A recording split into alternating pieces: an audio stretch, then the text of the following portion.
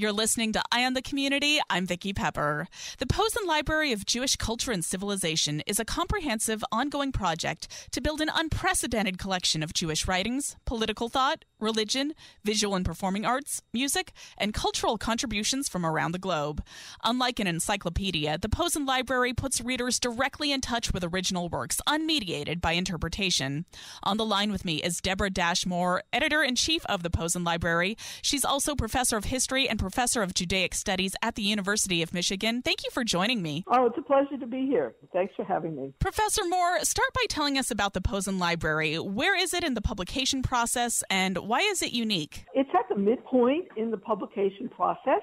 It's a 10-volume library. That's what the word library refers to, these 10 volumes that are collected, and 5 of them will be published as of the end of March, which means we're halfway there.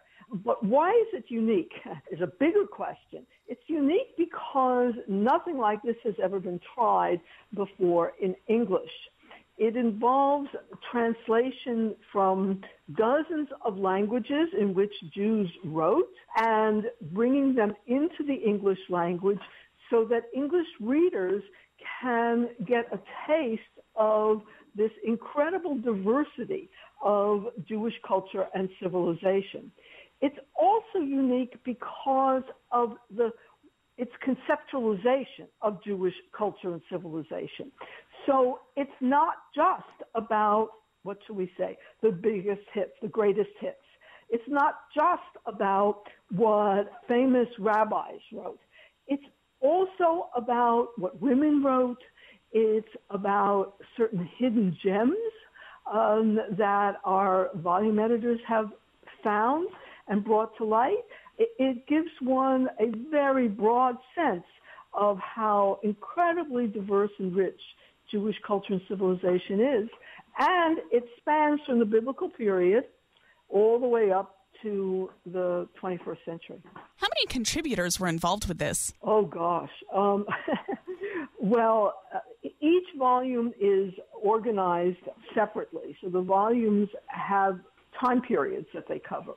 And usually there's 1 or 2 editors for a specific volume. The most recent volume had 2 editors. It was volume 9 in terms of most recently published. And it covered the years from 1939 to 1973, called the years, as they call it, of catastrophe and rebirth. In addition, each volume has an advisory board, and that usually includes maybe another dozen scholars whose expertise complement those of the 2 editors. And then there are specialists who are approached. There are people who know, for example, work in Hungarian. Not everybody does. And so we tap specialists in specific areas that reflect a more unique part of Jewish culture and civilization. I don't think I could give you a total, but I am sure it runs into the hundreds. Let me ask you another impossible question then. How many hours of research would you say went into this? Oh, God. Thousands. Tens of thousands, actually. I'm not just the editor-in-chief. I was the co-editor of Volume 10, which covers the year 1973 to 2005. And I know what I put into it. And I was a co-editor, right? So I had a partner in it. I spent several years, and I read tons and tons of books and poetry and, essays. And it was an enormous amount of work. I must admit, I don't think any of the editors who signed on to this actually really knew quite what they were getting in for. The idea of it was fantastic, but when you translate it into all of the work, it's very challenging.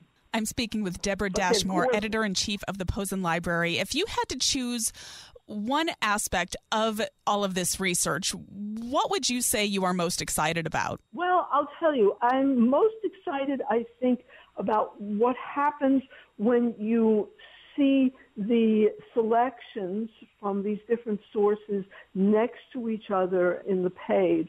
I recently wrote about the year 1963 and how in one cluster you get an excerpt from Hannah Arendt, who is a political philosopher, German Jewish, escapes the Nazis, about the Eichmann trial. And then right next to that you have Betty Friedan's The Feminine Mystique, an excerpt from that. And so I think in America, most people know who Betty Friedan was, right? Born in the U.S. and educated here. And then the third piece is by also another German Jew, a rabbi, Joachim Prinz, and it's the entire speech that he gives before Martin Luther King Jr. speaks in 1963 at the March for Jobs and Freedom on Washington.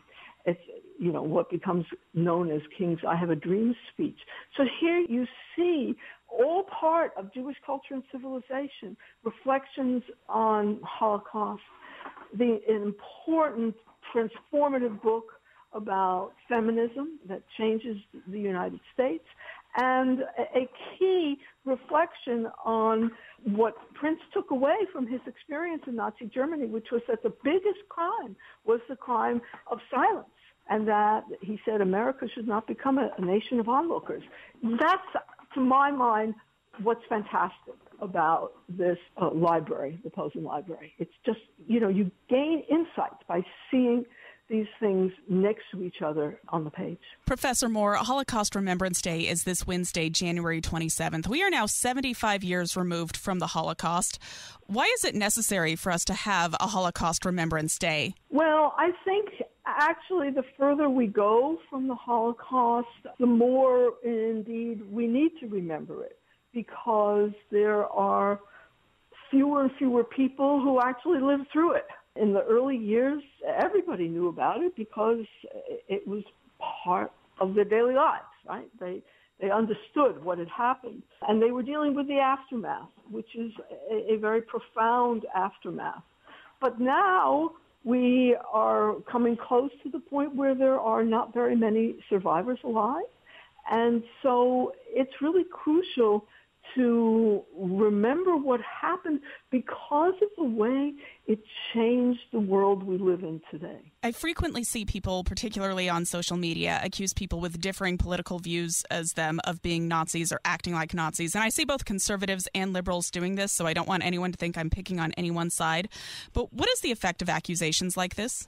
Well, unfortunately, those kinds of accusations are meant to generate a response, and they don't rest upon real knowledge of what being a Nazi is, or was, I should say.